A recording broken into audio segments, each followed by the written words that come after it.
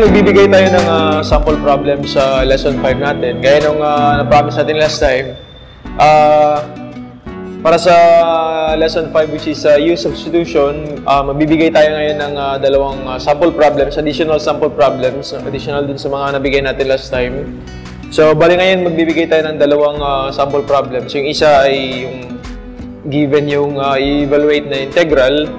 Tapos, yung isa naman ay isang word problem. So, simulan natin agad. Dito tayo magsisimula sa sample problem number 1. We have to evaluate the integral of tangent x secant squared x dx by two methods. So, meron nakaspecify dito na kung anong method yung gagamitin. First, yung sa A is to let u equals tangent x. Tapos, pangalawa naman is to let v equals secant x. So, ngayon makikita natin kung pareho ba or magkaiba yung lalabas na antiderivative nito sa dalawang methods na gustong ipagamit sa atin. So, sa first method, let u equals tangent x. Ito mas madali, no? Kasi yung du natin for tangent, ang derivative ng tangent x is just secant x or secant squared x dx, no? Which is, eto na agad. No? So,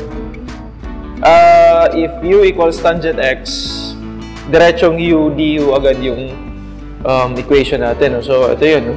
U du. Kasi nga, ito nga yung u, tapos ito naman yung du. So, agad-agad kukuha natin yung antiderivative using power formula, or ito nga kahit na ayun pa rin na power formula pa rin kasi u to the n equals 1. So, n plus 1 equals 2 over n plus 1. So, u squared over 2 plus c. Tapos, substitute lang natin ulit yung u equals tangent x, magiging 1/2 tangent squared x plus c. So, yun yung, ito yung antiderivative ng tangent x secant squared x dx kung u equals tangent x. Ngayon naman, sa pangalawang method, which is sa letter B, v equals secant x. So, isang secant x lang dito yung magiging v natin. So, dv is derivative ng secant x is secant x tangent x dx. Okay? So, itong original na equation natin, pwede nating gawing tangent x secant x dx. Kasi nga, dalawang secant x naman to, no? Kasi naka-square. So, sa ganitong paraan, pwede nating sabihin na ito yung u, yung secant x, yung tangent x secant x naman is yung dv. Hindi pala u, no? V. So, this is the u, this is the v, secant x, tapos yung tangent x secant x dx is yung dv. So, pwede natin sabihin din na udv or udv, vdv lang din yung case na to. So, parang simple lang yung problem na to kasi pwede mong i-work out yung secant x as v, tapos u equals tangent x. Ngayon, pwede mo nang i-apply yung power formula dito. So, para lang kanina, v squared over 2 plus c. So, ang v natin is secant x. So, magiging 1/2 secant squared x plus c. So, ngayon, mapapansin niyo na magkaiba yung antiderivative na ibibigay ng dalawang methods. Pero, kung maalala niyo yung trigo identity natin, pwede natin i-express yung secant squared x in terms of tangent squared x para maging pareho silang dalawa. No? So, 1/2 secant squared x plus c, since secant squared x equals tangent squared x plus 1, pwede nating palitan to, no? Ng tangent squared x plus 1 plus c. Tapos, distribute natin yung 1/2. Yan, no? Distribute natin yung 1/2 dito, tsaka dito. So, magiging ganito yung equation natin. 1/2 tangent squared x plus 1/2 plus c. So, ngayon, mag-introduce tayo ng bagong constant, which is k, where k is 1/2 plus c. So, ito na yung magiging final na antiderivative ng equation natin kanina. 1/2 tangent squared x plus k, where k is 1/2 plus C. So, parehong applicable na to. Applicable na to sa parehong A and B. Kasi both tangent squared x na sila. Or yun nga, no? Ito, ginawa na nating tangent squared x din. Plus K. Okay? So, yun. Yun na yung sample problem natin na isa. Second sample problem natin is yung ito, no? Yung word problem. Yan. So a wound is healing in such a way that T days since Monday, the area of the wound has been decreasing at a rate of -3 T plus 2 to the -2 cubic centimeters per day. So, decreasing kasi may negative. No? Ibig sabihin, yung area ng sugat o yung wound, paliit ng paliit as T days increases or increase. So, if on Tuesday, the area of the wound was 2 cubic centimeters, what was the area of the wound on Monday? That's the first requirement. And then the second, what is the anticipated area of the wound on Friday if it continues to heal at the same rate? So, ibig sabihin, ano yung estimated na area kung ganito pa rin yung rate ng pag-decrease ng area?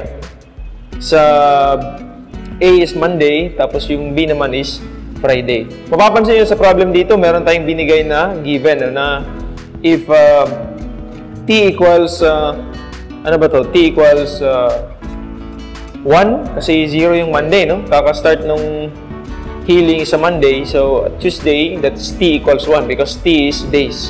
So, day 1 is Tuesday. Ang area mo is 2 cm squared. So, given yan as initial conditions or boundary conditions. Sana maalala niyo yung boundary conditions natin.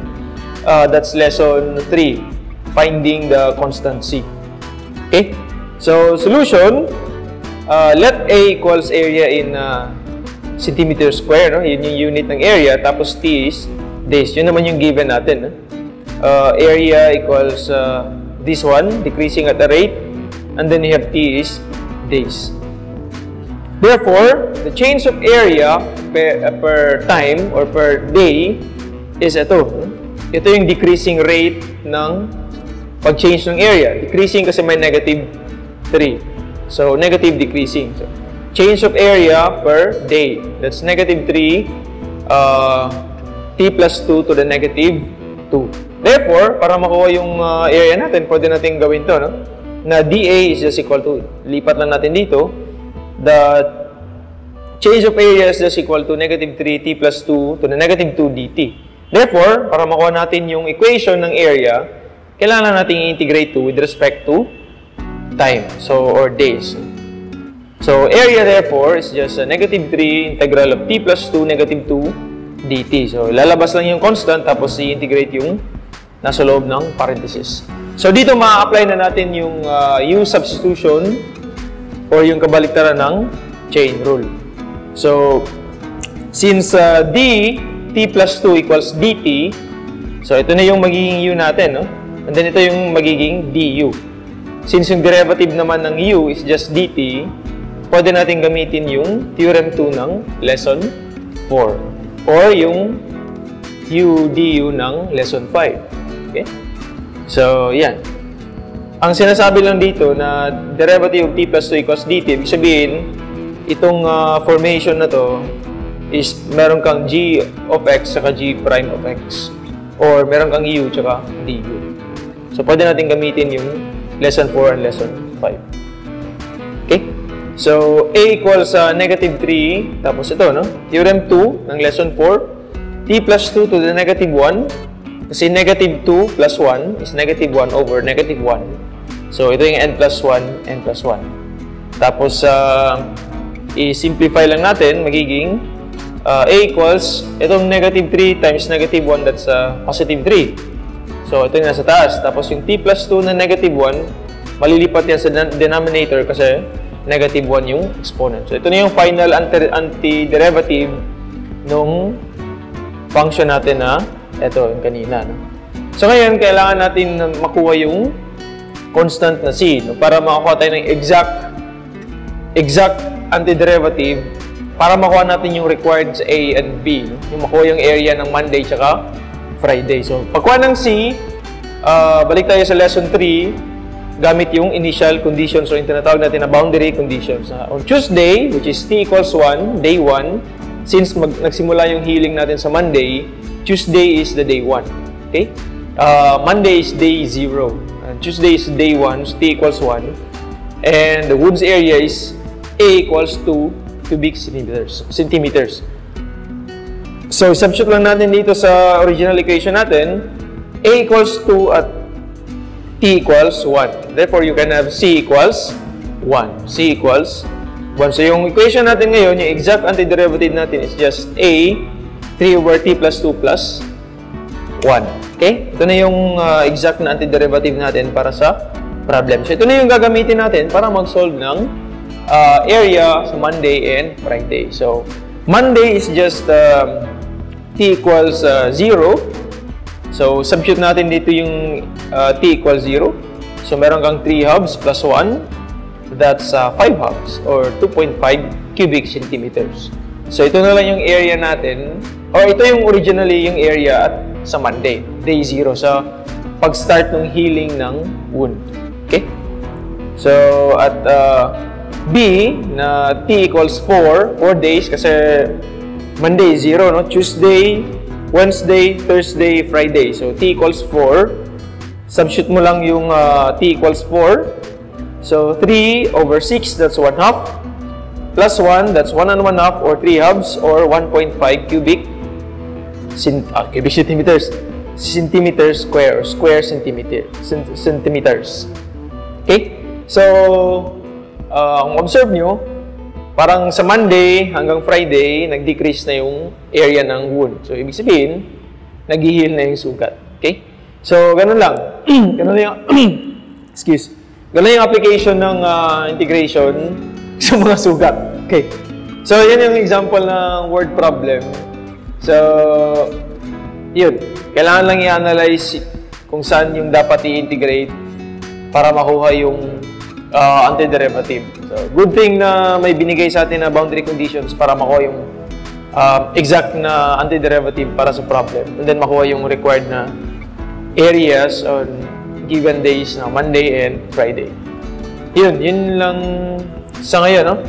So, kung kailangan pa ng additional na, lalo na sa my students, to my students, kung kailangan pa ng additional na problems, magsabi lang, no? Mag-PM or ano, para maano. So, I think, yun na for this lecture, for this tutorial.